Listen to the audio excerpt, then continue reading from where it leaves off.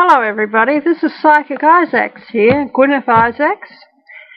I'm here today doing my podcast, and what I'm going to discuss today is something that I noticed on my friend George Yu's website this morning. He was talking about the thinning of the veil. And as you know, that's something I've been talking about the last few days. And he said that this was a topic that needed further investigation. Now, I fully agree with him. One thing that he said was that it might be interesting if the space-time continuum, that the veil between space and time and the veil between the worlds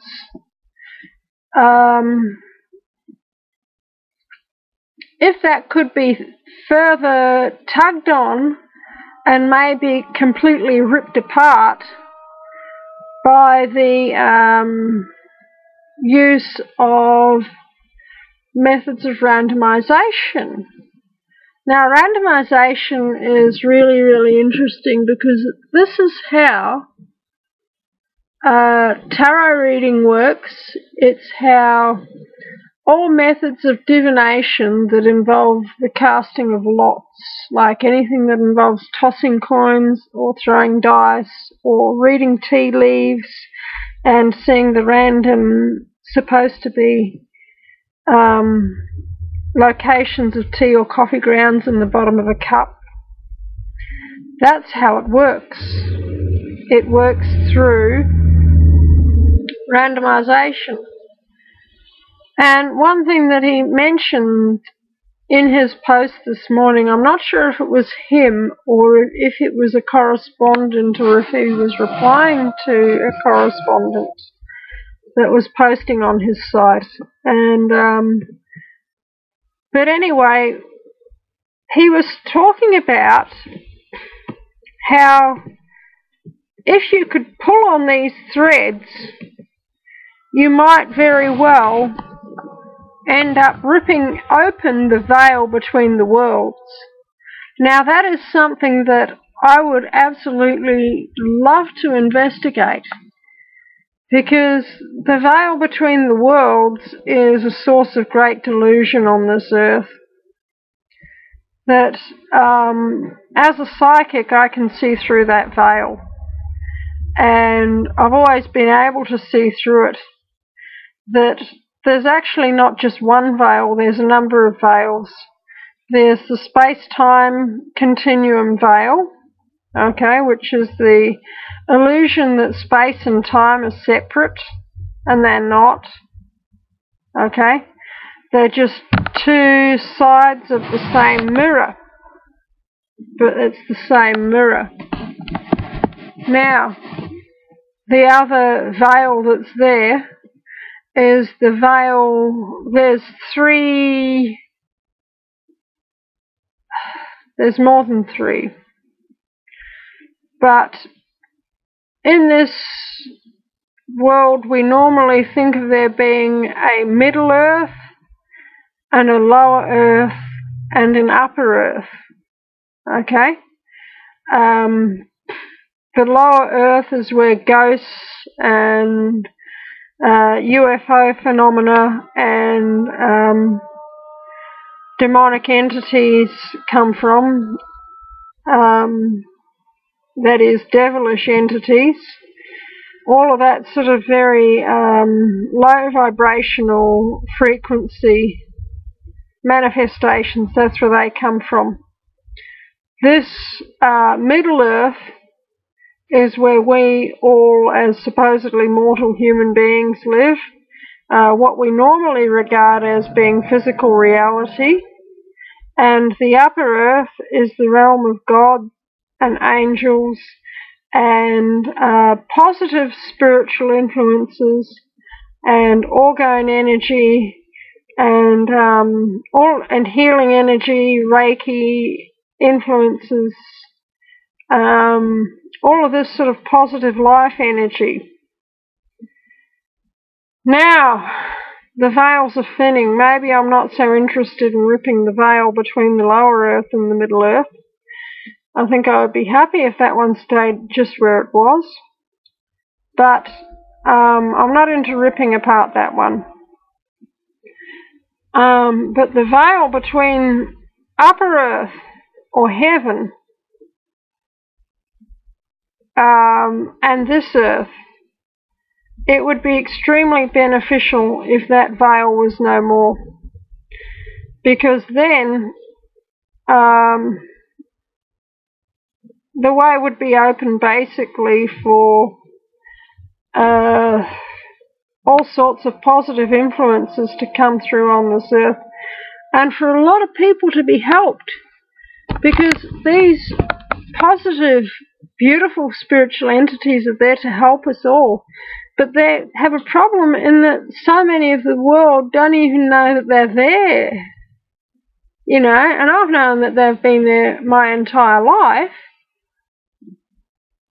But so many people don't know that they're there, that there's guardian angels looking after every single one of us. But they are there and they are real. And I would be very, very much in favour of that veil coming down. Because when it comes down, those spiritual, positive, beautiful influences are going to flood into the earth, and there's going to be a mighty transformation at that time. Now, in reality, none of us probably have to do anything to make any of these veils go away, because they're all coming down anyway. All of the ancient prophecies discuss this.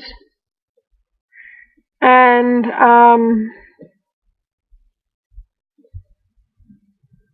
they all go into that we are going to have to pick whose side we're on once and for all. And a lot of that is going to come down to attitude, that even if you don't how can I put this? I think that C.S. Lewis said it best. He wrote a book called The Last Battle, which is the last of the Narnia Chronicles. And that book was basically, it's been out for some time. They're probably going to be making a movie about it, or they might have even already finished this movie. I think that they have actually. I think they made all of the Narnia movies all at once, and they're just releasing them one at a time. But in The Last Battle, it's a long story, and I'm not going to tell it all because that'll spoil it for everyone. But in The Last Battle, what happens is that the land of Narnia is destroyed. And the one who destroys it is Aslan. And you might think, well, why did he do that? You know, there came into Narnia a completely evil force, and it was going to utterly destroy Narnia anyway. And it was going to completely enslave all of the beautiful people who were there, the centaurs and the elves and the griffins and all the rest of them, and the dwarfs, and the tree people, and the river gods, and they were all going to be enslaved, and they were all going to be destroyed. And so Aslan comes in and he destroys the world anyway. But before he does it, he takes all of the people who love him, and remember, I'm not just talking about humans here, because this is Narnia. And not all of the people in Narnia are humans. In fact, humans are the minority of the people in Narnia. He takes them all and divides them to the right and to the left. And all of those who love him, even if they didn't really know who he was, that if they love what's good and true and right, then he says, right, you are coming to the true Narnia. And all of those, even those who claimed to follow Aslan, if they acted out of fear and cooperated with the Narnian version of the devil, which is Tush, then out of their fear, then, you know, they were utterly, they went to somewhere that wasn't quite explained properly in the book, but the implication is that they were sent to a Narnia version of hell, or that they were destroyed somehow. And the third lot, the lot that I would call the dwarf preppers, they were left in a netherworld where they were in some sort of stable, and Lucy was there, and she was trying to give them beautiful food from the spirit world to eat, but all they could see was pieces of straw and goat dung and horse dung that was in the stable. And the thing is that is more or less, I believe he saw something there, that that's the choice that we're going to be given. That this world is at the tail end of its being. That's what all the ancient prophecies say. We've got a choice, and it's not just a choice of two things, that we have a choice where we can act out of fear and let our fear lead us into cooperation with the powers that be. That fear, our fear of them, empowers them. If we stop being afraid of them, then they lose their power over us. If we stand up for our God-given rights as human beings under the common law, then they lose their power over us, because their rule of law is not legitimate. It is not the legitimate law of God. And there's no way that you can tell me that the sort of unjust things that they are doing, for instance, prosecuting people for selling milk and eggs. What? Go and Google it. Oh, don't Google it, sorry. Go to another search engine. Go to another search engine and search for it. There's still search engines out there other than the big G. Okay. Go and search for it on the internet and you'll see. They're persecuting people for selling milk and eggs. You know? You can't tell me that that's legitimate law and order. You know? That is not the law of God. The law of God is this: a new commandment I give to you, that you love one another as I have loved you. Walk in peace and love and harmony with all creatures, and do not let yourself be intimidated. Now, the thinning of the veils, which is really what I'm getting to. What George Ure suggested was that we all start to pull at the edges of the veil, at the corners of the veil, Now, in any pleated cloth, the weakest part of the cloth is the corner of the pleat. That is the part that's constantly ironed, and that's always the part that wears out first. And it wears out by little threads starting to stick out. And if you pull on them, if you pull on a small thread in that corner of that pleat, you'll eventually pull the whole garment apart if you do it for long enough. Now, divination is pulling on the corner of the pleat of the veil, and this is how it's doing it. I'm a scientist by training. I have a science degree, Bachelor of Science from the University of Melbourne, and my degree is in environmental science and geography. But one of the areas of science that I'm most interested in is quantum physics. And in quantum physics, they have a very famous thought experiment called Schrodinger's cat. And that is, by the way, no cats are actually harmed in the performance of this experiment. It's a thought experiment. It goes on inside your head. Okay? Just thought I'd say that. You get a cat and you put it in a box with a cyanide-laced piece of meat. And even if the cat's not hungry when you put it in the box, sooner or later it's going to gnaw at the meat. And when it gnaws at the meat, it's going to die. Without opening the box, how do you tell if the cat's alive or dead?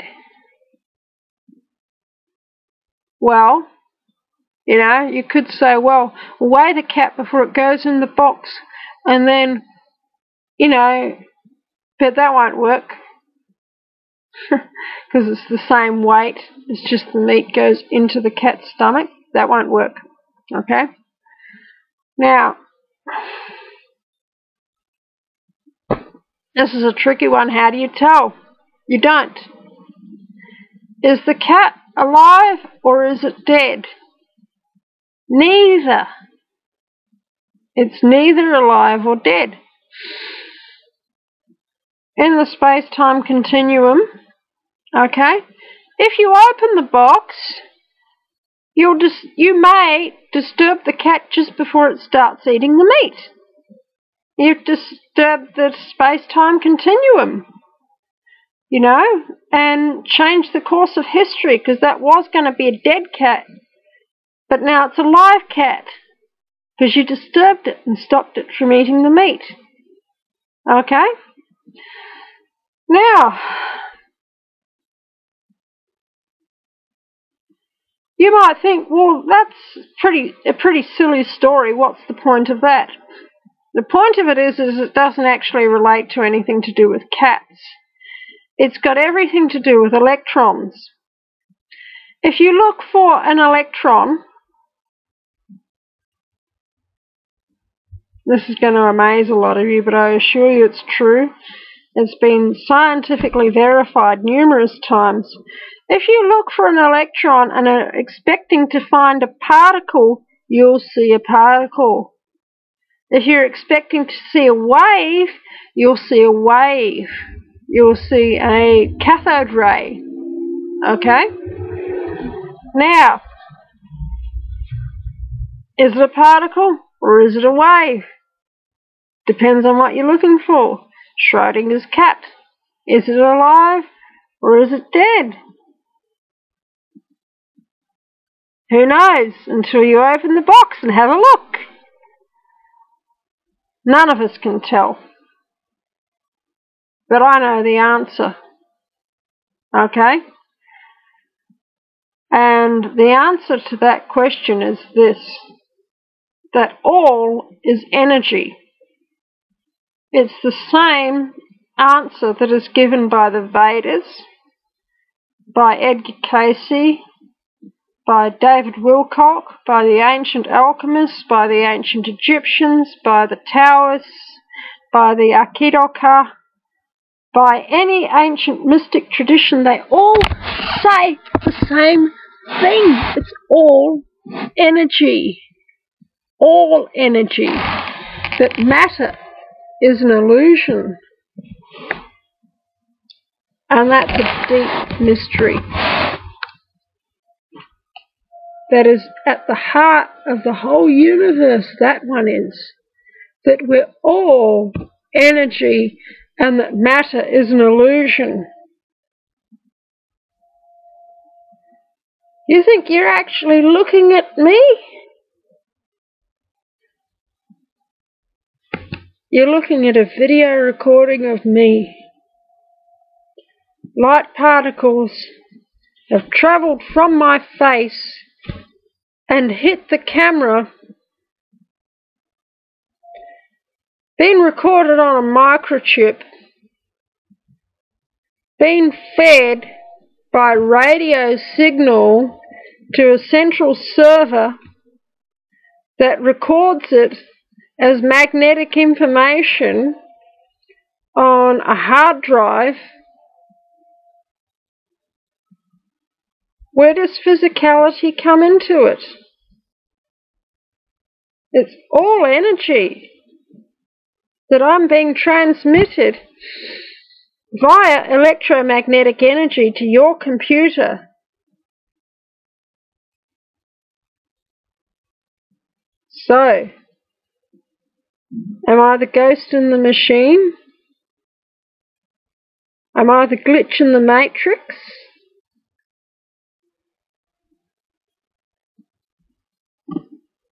Are we all glitches in the matrix? The truth is, Neo, that there is no spoon.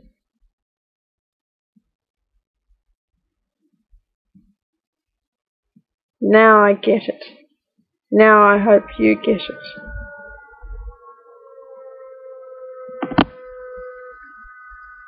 If you want me to help you a bit more to negotiate the space-time continuum, okay, I can see a bit further beyond the veil than a lot of other people. And you can contact me for a reading. I work through Psychic TV. My ID number at Psychic TV is 7227. Their website is www.psychictv.com.au, and also through Psychic Lounge.